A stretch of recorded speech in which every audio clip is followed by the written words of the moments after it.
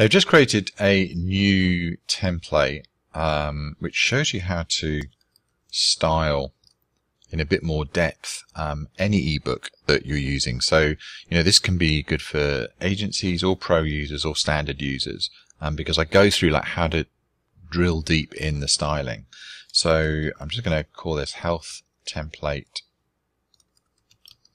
1. Okay. And in this template or in this style, I'm just going to show you what it looks like. Okay, so this is how the PDF will come out. Okay, so with different font, headings, and these lines underneath the page headers, page footers, and let me just show you how I created this ebook. What I've done is I've just created a blank project here, so I can show you. This is just the Stockholm one, which you get as standard. And so what I'm going to do is I'm going to create one for the health niche. So let's say I've got something about healthy eating. Okay, so let's start with the cover image. So I'm just clicking on the background here, and I'm going to select the image icon at the top, set cover image, and it pops up my media manager. So I'm going to go to the search, and I think I'll search something healthy like apples. You can search for cucumbers or something, just really simple that's going to make a good background. Okay, so for example, maybe this one here, just apples. See what that looks like. Okay, so, I think that's quite a cool image. So, let's run with that. First of all, obviously this is a green, so I kind of want the rest of the book to be styled in the same way, right? So let's start with the headings.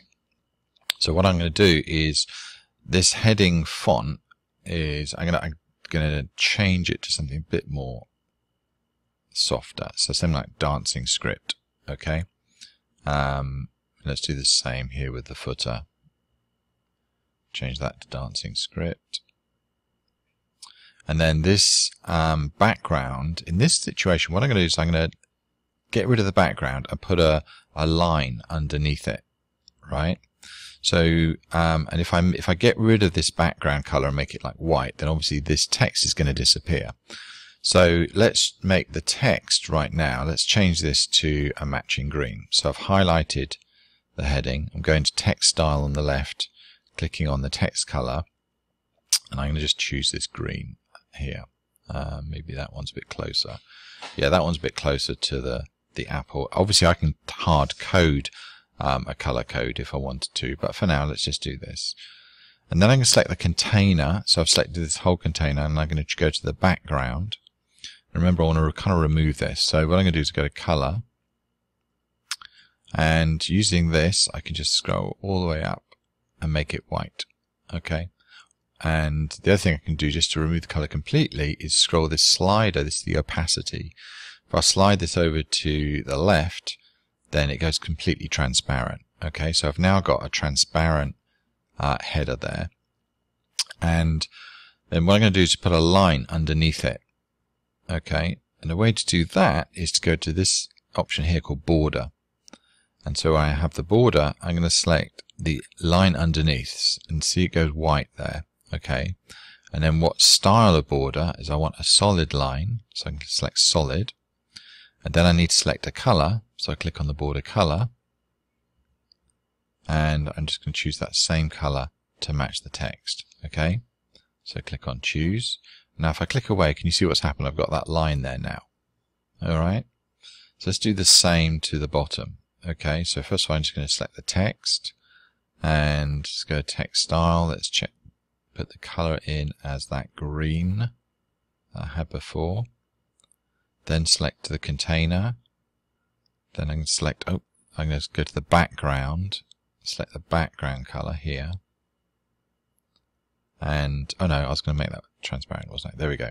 Transparent white. Okay. Alright, so I've got that done.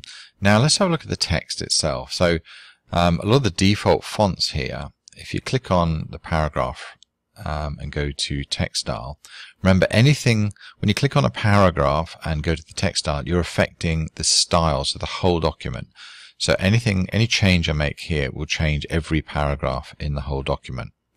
If I want to do something individually just for this paragraph, then I use the controls here above it.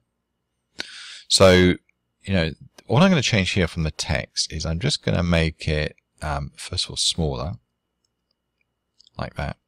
And then I'm going to change it to like a Times style font. Like that. Okay. And so basically I've got a much smaller font. It's like a Times style, so it's a serif font, and that looks pretty cool. And then so let's do the heading to match. Okay. So Garamond again.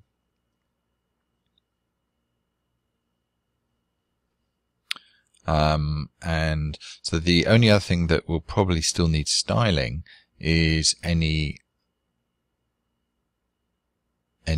lists. Okay, so if I go into Elements, go to Typography, then I've got ordered lists and unordered lists. So if I drag that in here like that, you can see it's still the large style. So I need to change that to 14. And then you can switch from an ordered list, so an ordered list has numbers on it, to an unordered list, so in other words just bullets, using this toggle here. See, toggle list type. So if I click that once, then it changes to a bullet list. Then I'll just do the same thing here, 14. Okay, and now I've got both types of list that are listed there. Okay, so then all you need to do is save that. And the last thing I want to do here is on the heading, I'm just going to give that a border on the bottom. Okay, again, I'm going to go to the border, select it, select the type of line I want, like that. Click on the border color. And it's there. So that's wherever a heading is used, then it'll always have this border underneath. Alright, and that's it set. So all you do need to do then is save. If you have an agency license, then what you can do is save that as a template. You might want to change the headers here or add a specific subheading in here. Let's have a look at that. So let's finish this off just with a bit of styling on the front here. So first of all, let's click the container. Again, let's make the background a green one just to make the style all consistent. And then I'm going to put the opacity all the way down so it's just enough to make the text stand out. Change the font style to match the other fonts, so Dancing Script, a bit softer. You can drag this or arrange this. You might want to wait till the title comes in to do that, but you can position that. In fact, you can position it wherever you want on the header. But the other thing you might want is like a subhead, okay? And the way to do that is to go to Elements here, go to Typography, and go to Paragraph, and just drag that in like that, okay? And again, you want to style that. So I'm going to style this particular one. If I click on Edit, because I'm styling just this element, then here I can style the background color. All right, like that. And again, I'm going to make it opaque. And then I can style the font, and I need to just make that white. Okay, so this is like your subhead. And generally, you would want that to be in a different font to your header. Okay. And then again, you can just put that wherever you want, like that. Okay, so now you've got a header. You got the, oh yeah, we just need to change that again.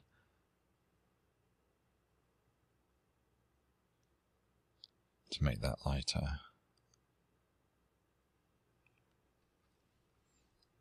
All right, cool. So we've got a header, we've got a style, title, we've got new fonts, we've got a subheader, we've got the author. We've now got really nicely styled page headers, page footers, lists, and a new font. So that completes this video. That's really just to show you what the capabilities are when you're creating your ebooks in terms of styling, and how quick and easy it is to create templates, especially if you're an agency, because what you can do now is just save that and make it a template for any of your future documents. And so just to show you how to do that, it's this button here. Okay, convert to template. Right, and that's how you style a template for any of your ebooks.